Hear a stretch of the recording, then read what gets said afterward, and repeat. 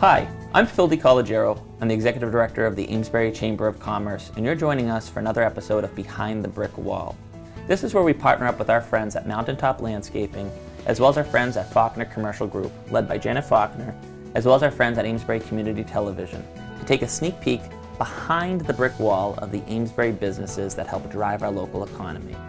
Today we're going on a couple neat visits actually, and I'm especially excited because, Janet, you're taking us to see some businesses that are new to the Amesbury business community. Correct, new businesses, and that is so much fun to get to meet them and to hear about why they chose Amesbury and what their offerings are, what their background is. So today we will be at SUNNYS Natural Wine, and we will learn more about their business.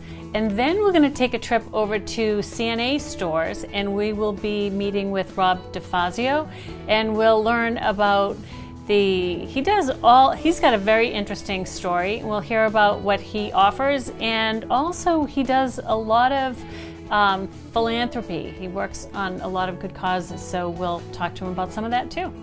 So wine, cannabis, and philanthropy. Sounds like a good combination. Good combination. Right. I'm excited because those are truly two new businesses in the city that didn't exist until relatively recently. So wow, here's a real chance where we get to be introduced. Yeah, great, and looking forward to it. Let's go. Okay, let's check it out.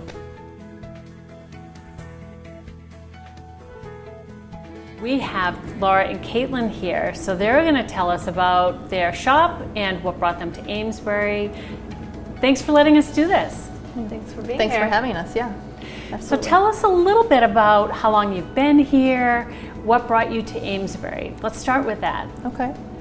We've been here for about 6 months, and I'm actually originally from Newburyport, and so when we came to visit last year, essentially, for Mother's Day, Laura kind of fell in love with it, and we were itching to get out of New York City, and it just felt like a really smart move to come to where I used to live and open up a shop during a pandemic. Why not?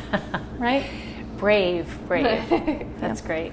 So tell us a little bit about the shop and about the concept. Sure. How did that start? Well, I mean, ultimately it really was because that's all we drank in New York. And again, Laura would come to the bar I worked at, and I'd be like, you gotta taste this, it's so good. And it was always a rotating cast of wines on the list, so we got to taste a lot of really fun stuff. So when we got here, we were trying to suss out, like, what could we do that feels authentic to us, and it felt like authentic wine doing really wonderful things was right, because there's so many farms here and there's so many boutique breweries. It felt right in line, actually, even with Amesbury and with the North Shore just in general. So it felt like a good match. And what makes your wine shop different than there are other stores in town that sell wine? Tell us about the natural wines that you have and some of the differences and some of the benefits.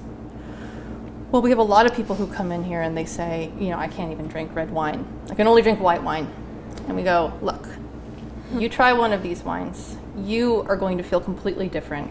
You're not going to feel like you have a headache. You're not going to have a reaction on your skin. We both used to feel allergic to red wine. This is like a small little part of natural wine just in general, but there are no preservatives or chemicals in these wines.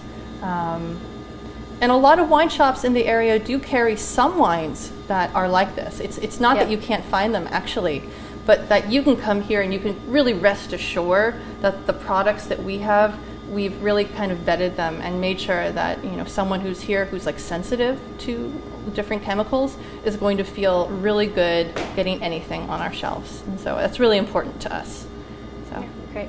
Now you mentioned that you started during the time of COVID. Mm-hmm. So tell us how you navigated that, and what was that like? What do you think, Laura? We navigated it blindly. I think, you know, moving here from New York, we were both on the brink of different projects in New York when last year happened, and so I think we still had a lot of energy around that. We actually found the space before we knew what we were going to do with it. But it's been, Amesbury's been so open and supportive and lovely. It's been really easy to navigate because we've had such good support. But yeah, people are still drinking, and I think it's been. Yeah. Tell us about what your average customer is like. Is there a certain demographic? There runs the isn't gamut. one. Yeah. I think that's also something we've really enjoyed experiencing here in Amesbury. Coming from New York with, you can really live in your own little bubble there. And here we have regulars all over the board. Young families, older gentlemen who just always come in and get their Chardonnay. It's so really a lot of regulars, a lot of regular customers. Absolutely. We've been so lucky with so many regulars. Yeah. I see on the door that you deliver. We do. Yeah. Great. Well, I deliver. I don't know how to drive, Caitlin can't drive yet, but I will deliver the wine. Yeah. Laura will be delivering your wine. Yeah, if you do. So tell us about the background that you have. You mentioned that you worked somewhere where you experienced natural wines, and you really liked the difference. So tell us what in your background makes you successful at this. Well, other than being courageous. I honestly, I've worked in the industry for 16 years now. Basically, since I could be a waitress. I was a hostess, then I was a waitress, then I moved to a bartender position, and I was a bartender for many, many years. And I was very lucky to work at multiple places in New York that were kind of on the forefront of just doing natural wine in like a really big way. And so I feel very lucky for that. So that, and that I'm just a performer in general, and I love being behind a bar. I just feel like it's so fun to give people a good experience. And this is not quite like that because it's not a bar, but it's really exciting to recommend something to someone. And they come back and they say, I loved that. It was perfect. You know, that's I wish I could have been there for it, but it's, it's close. Yeah. So that's why I like it so much. And what are your plans for growth? I know you have you have some plans to add to your business. Do you want to speak to that a little bit? Sure. We do. We are in the process of also opening up a wine bar up the street on Friend Street. Because why not? Because why not? And we also just had so many people come in and be like, can we drink in here? It kind of looks like you should be able to drink in here in so many ways. It's really a beautiful right? space. Thank you. And we're just excited to, again, like be doing what we were just talking about, just the community and having people come in. And there's such a diverse group of people who, again, it's young families, it's their kids, it's older gentlemen, it's, grandmas buying wine for their daughters. It's really lovely. So we're really excited to be doing that as well. So great. Yeah. So perhaps we can do this again once you expand into that. Absolutely. Yeah. We can pour you a glass. Yeah. Okay, I'm up for that. Yeah. Yeah. Yes, because I've shopped here and have picked up some great wines that you recommended. So that was great. Yeah. So Laura and Caitlin, tell everybody what made you choose Amesbury. How did you decide to start this venture here versus some other local options? Sure. Well, after we had moved up here, Caitlin and I were just kind of feeling the lay of the land, and Caitlin I drove us to Amesbury, and because her mom used to have a shop here called Fancy Schmancy. Yep. And we were just walking around, and I was thinking how cute it is here, and how charming and warm, and we had been in Newburyport and some other surrounding areas, and we didn't quite get the same feeling that we had when we were here. Yeah. And we were having a drink outside of Fortune Bar. And we both kind of just looked at each other and were like, we're going to do here. Do something here. This feels right. Yeah. So it felt right. It felt like home. It did. It did. It felt welcoming and more community based. I think we're both big on community, and I think with some of the surrounding areas, we were a little nervous about it being more tourist driven, where here we felt like we really would have the regulars in the community and be able to be supportive of the community during such a hard time. Well, and I was just going to ask you about that, because you started this business during COVID. So who does that? So tell us a little bit about that. Why? Well, we're crazy. Why and how did that all come about?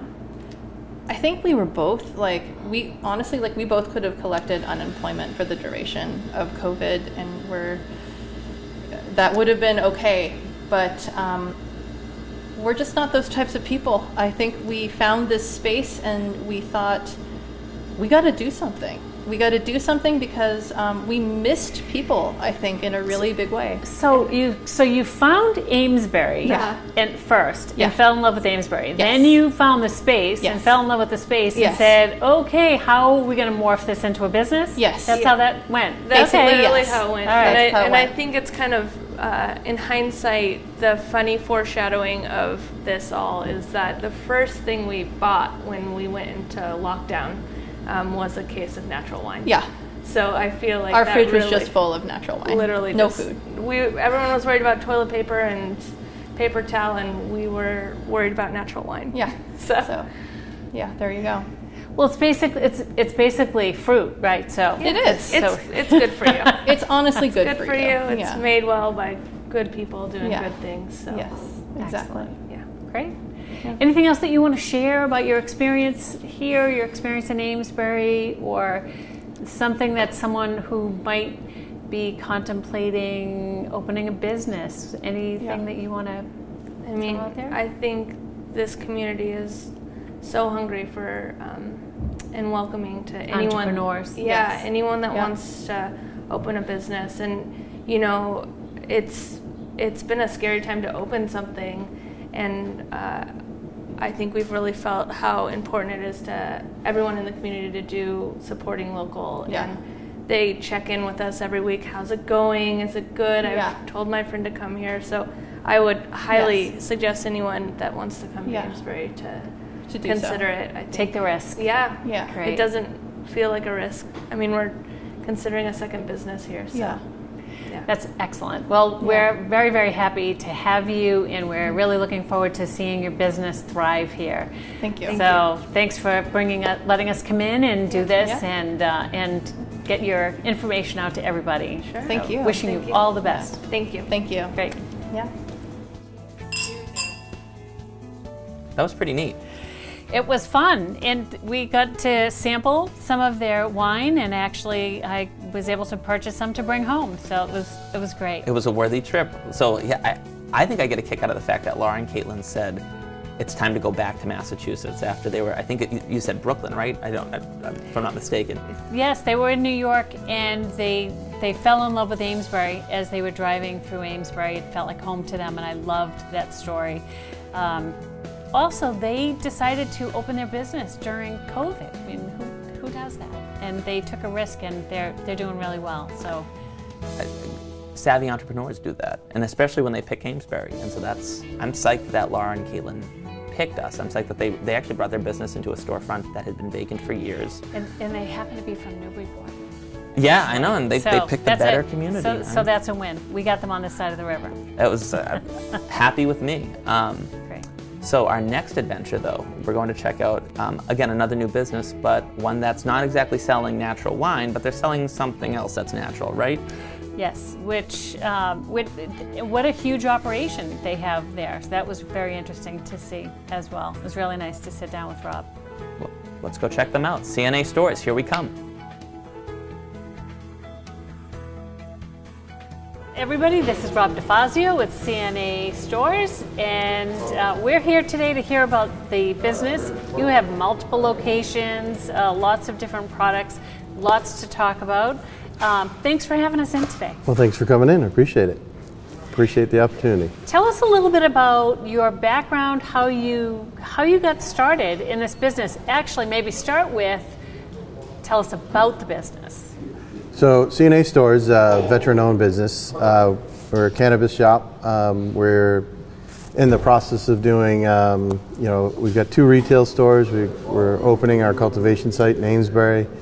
I got into the industry, I actually was in the military. I was in the nuclear power program for the Navy. And when I got out of that, I went into data centers. And I kind of grew up through the Y2K, the .bombs, .coms, whatever you want to call them, all the way up until about 2018.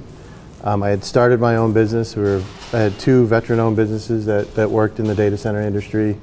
And my son was graduating from college, said, "Hey, Dad, they've made cannabis legal in Massachusetts. Let's get into that at the beginning, like you did in data centers." And I'm like, "Well, let me take a look at it." And I started looking, and originally did a little bit of investing, but then I kind of saw that it was taking off, and my son was graduating, so I said, "Come on, let's go do it." Great. So it's kind of a family business from that standpoint. My son's the manager of our Haverhill store, we've got a lot of friends and family. I kind of think of CNA stores as one big extension of my family, and it's the culture that we're trying to create is to have that family type environment to where, someone needs help. If your brother or sister, you don't question it, you go and do it. And that's kind of what we're trying to create in this work environment here with what we do. And it was interesting because, one of my conversations I remember having with my wife was saying, "Look, it's coming to Amesbury, whether we do it or not." I said, "I would like to be the one to control it, because if it doesn't work, I can shut it down." Yeah. I said, "So why not do it?" She's like, "Well, and I'm like, him and Han," and I said, What's the worst that could happen?" And she's like, "Well, I guess, if you're controlling it, then it'll hopefully turn out good. And if it doesn't," she's like, I know you'll shut it down." And I've got, grew up in, all my kids grew up in Amesbury. I've been living there since 2003.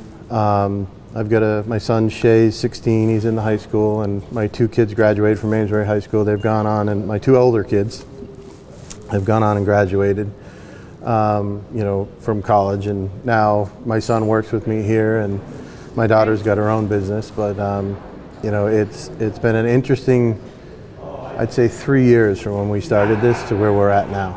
Great. Never thought it would take that long, but I guess, in the long run, it'll turn out good, So you live in Amesbury. Yep. You're raising your family in Amesbury, and your business is at 77 Macy Street. Yep. Right by the Irving Station, Rocky Hill Road. Yep. There. Right as you come off 495. We're the first building on the right. So you have three locations? We have 2 locations. 2 locations. Well, we technically have 3. It's 2 retail stores and then a cultivation site. Cultivation site's on South Hunt Road. We're in the process of building that out right now. So that'll allow us to grow and sell our own cannabis products, from manufactured edibles to pure flower and pre-rolls and things of that nature. And tell us about your typical customer. Believe it or not, our typical customer is the average customer is about 47, 48 years old. Mature, hardworking adults. It's interesting to see how, we get people coming in here that are 70 plus. I think last week we had an 88-year-old come in when I was working out front, and to me, it's amazing, because you would think you would get the younger generation. You do still get those, but because of the prices, they're not really able to afford a lot of it to some degree. But you still have those, a good mix of customers that come in, and it's funny because it's a lot of people that, haven't tried it before or tried it back when they were in college 20, 30 years ago. Mm-hmm. And, they come in and I tell my employees that it's not turnstile. We don't care how fast or how long they take. We need to create that experience, right? So that when they come into our stores, they feel like they're welcome, they get all their questions answered, and we're not rushing them out the door. So again, it's just trying to create that whole experience as you come in. If you kind of look at our stores when you come in, it's natural woods, kind of, nice and welcoming. We get music playing, get a great vibe. And our staff, I look at our company as, the most important person in our company is the bud tenders helping our customers. Because if they don't do a good job, then our customers From an educational education to personality to being nice, and inviting, and then just, getting to know them. It's kind of like when I remember, like Norm in Cheers, right? Where, they walk in, hey, Norm, that's what I want. When people come in here, our staff know those people, and they're like, hey, we got a new product in. Try this, try that. The new strain of marijuana, let's try that one. And you get to know them to the point where that, when they come walking in, oh, hey, we got this new one in, you should try it. And that's the kind of feeling that people get when they come in here. Some people, they come in, they do a pre-order, buy it and leave. Don't say a word. But a lot of them, what we're finding out is that they want to talk. They want to understand what's out there, what's new, what's good, what's bad. So there's a whole consulting aspect to it. Yeah. So the people that you have behind the counter are educating and determining the best product for the customer. Yeah, and in most of the cases, it all depends on their experience level, right? Not our bud tenders, but our customers, whether they've tried it before or not. So worst thing you want to do is have a customer who's never smoked before come in and they say, I want to buy something that's the highest THC. You don't want to ever do that, because what you'll probably end up doing is they'll get extremely paranoid because they have never smoked it before and they don't know what to expect, and they never come back, and you lose them as a customer and potentially to the cannabis industry altogether. So you start them off with a lower THC, ones that have good flavor and terpenes and things of that nature, to help them ease their way into it, so they don't get that anxiety associated with them thinking that everybody thinks I'm high. Oh my goodness! So it's a relatively new industry. So there's a lot there for you to educate people on. There is, and it's interesting because we all our employees have to go through training that the state requires, but we take it a little bit further and we get them certified in some cases as master cannabis certification that's put out by the Cannabis University.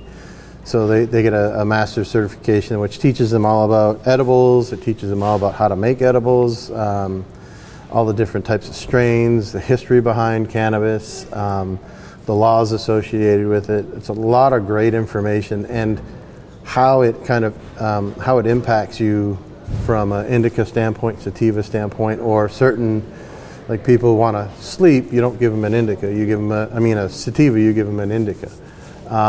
And what they can use to help them with, even from that standpoint, sleep, anxiety and, other things, pain and whatnot. So it does a lot of good. Like for example, my mother has early onset of Parkinson's disease and her hands shake. I got her a 1-to-1 tincture, which is one for every milligram of THC, there's a milligram of CBD, and that stops her hand from shaking. Interesting. Is it the cure? No, because a couple hours later it starts shaking again. But she can actually have dinner with us and not spill her wine as she's taking a sip, which is great. It gives her a better quality of life and things of that nature. So there's a lot of healing and good that comes from cannabis in that aspect. Yes, we're recreational stores, but at the end of the day, it's the same plant, whether you go to a medical store or a rec store. And the only difference is your taxes. You pay more in tax on the recreational side than you do on the medicinal side. So that's really interesting. How many employees do you have with the two stores? With the two stores, we're up to about 32 employees. Okay. Yep. Full-time, part-time? Most of them are full-time. I think we have maybe 2 or 3 part-timers right now. And what made you want to open in Amesbury? One, because it was coming. Besides the fact that you live there. Well, I lived there and it was coming there, but I had another business that I ran out of downtown Main Street in Amesbury. We were in the old post office building, And I had sold that I'm business. old enough to remember when that was the post office.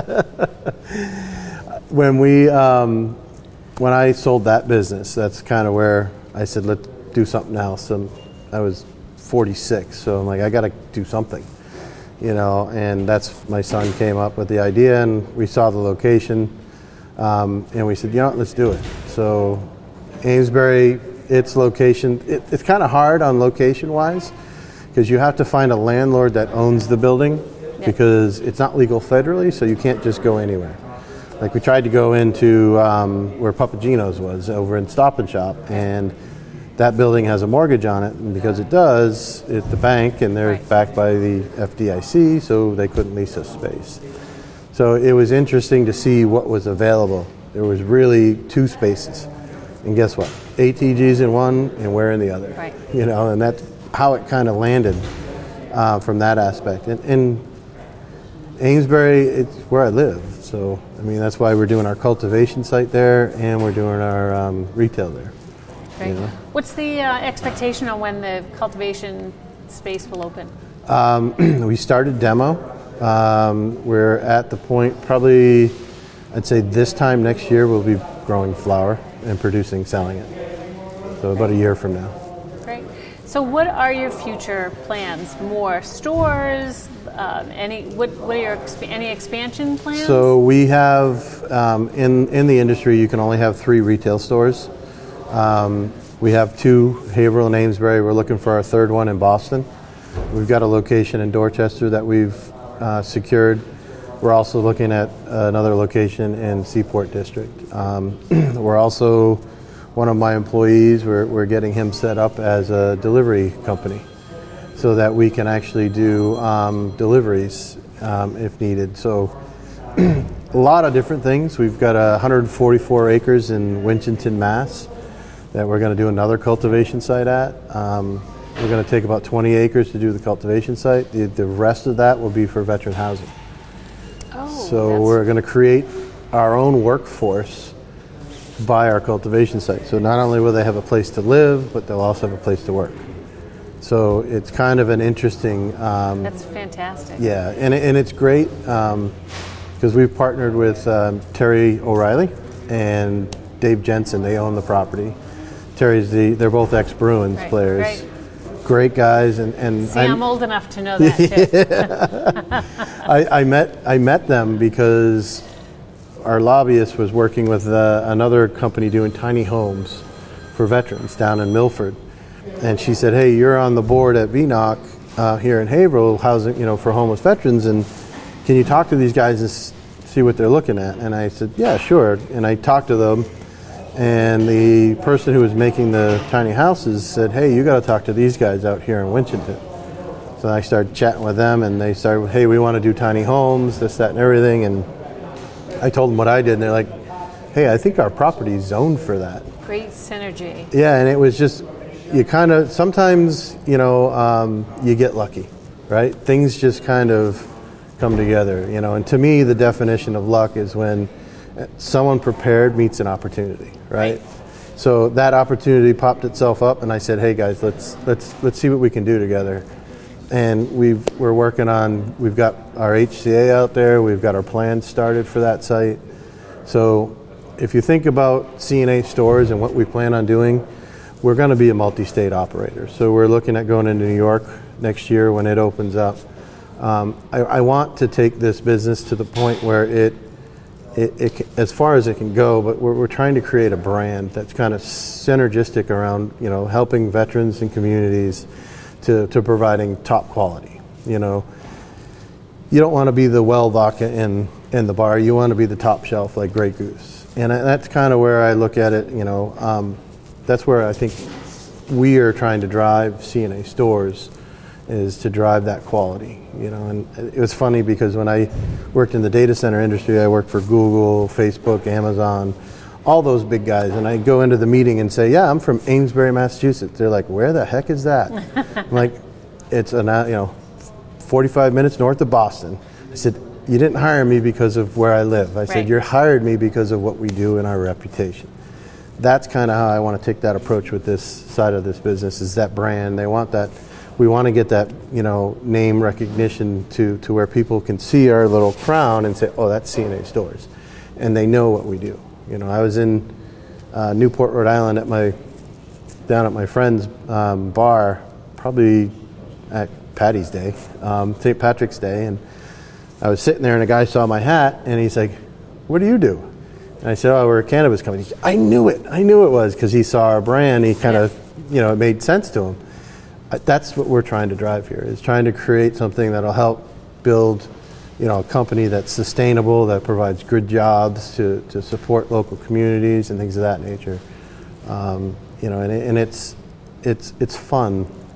When you go to work and it's fun, it doesn't seem like work. Right. You know what I mean? I know exactly what you mean. And I tell people I've retired because I'm having fun every day with what I'm doing. Right. And sure, there are some days where it's not, all beautiful and smells like roses, but there are more of those days than not. And it's, like I said, working with my son is great. It's a lot of fun.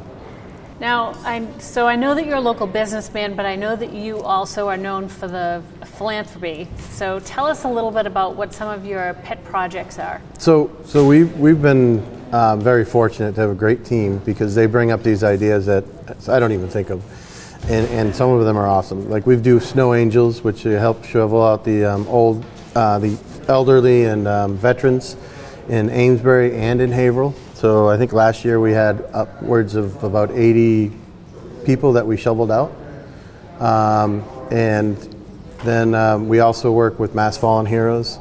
We're setting up a store in Amesbury for veterans to go in and shop with steep discounts through Mass Fallen Heroes. They partner with TJX, so they get a lot of their out-of-date products and things of that nature, but it's pretty good. We also do... We've done a lot with VNOC, which is Veterans Northeast Outreach, and that's for housing veterans. We do a lot for, like, last Thanksgiving till the end of the year, we fed over 12,000 families. Wow. Out of our cultivation site. We had trailers come in with the help of Mass Military Support Foundation and with working with the guys from Mass Fallen Heroes. We set up shop where they bring in 1,000 boxes of food that feeds a family for a week. Wonderful. And we would distribute out of there to the point where we are actually bringing them down to some of the nonprofits, and so they didn't have to come pick them up. To the point where we even had individuals driving up and grabbing meals. Great. So it's a lot of fun when you help people in ways when they don't realize it. Like one of the big things I do is the Pan Mass Challenge. So I'm on Team Lungstrong, which is Diane Legg, and that's a nonprofit in Amesbury. And we've got, I think, over 88 riders riding the PMC. And that's a significant amount of money every year that we were almost, I think she's risen about $4 million. That's incredible. It's insane. And what's funny is I'm a big guy. And when I tell people I ride a bike 180 miles, they think a motorcycle, right? I'm like, no, it's a bicycle. I said, gravity's my friend on the downhill. But I get to the finish line, and Diane's been there already 2 hours ahead of me. She's got stage 4 lung cancer. It's amazing that she can still do this every day or every year, and she still beats me. And I try like That's hell great. to catch her, but it never works. I would guess that you're a little competitive.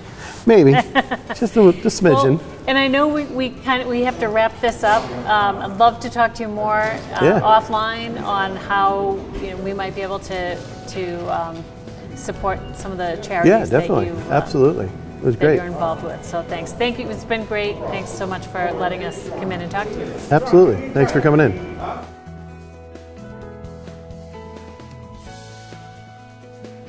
Rob's pretty interesting. That talk about a neat business. He's got a great story, and the work that he does to support veterans was something I didn't know about. So this is really a great opportunity that you've given us to be able to just showcase some of these people, these great business owners in Amesbury. I thought what was cool about today with your visits is to learn more about natural wine, because we think we know about wine, but to learn how actually there are real differences that exist, right? But then to also learn about cannabis, which we hear a lot about in some communities. I live in a community where it can be a really hot topic.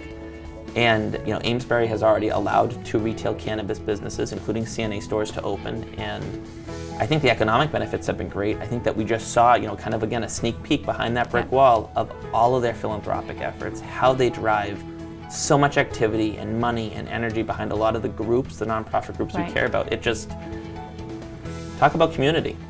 Yeah, it's really great. And what I have found very interesting is all of these business owners have such a knowledge of the products that you can go in and really learn about what their offerings are.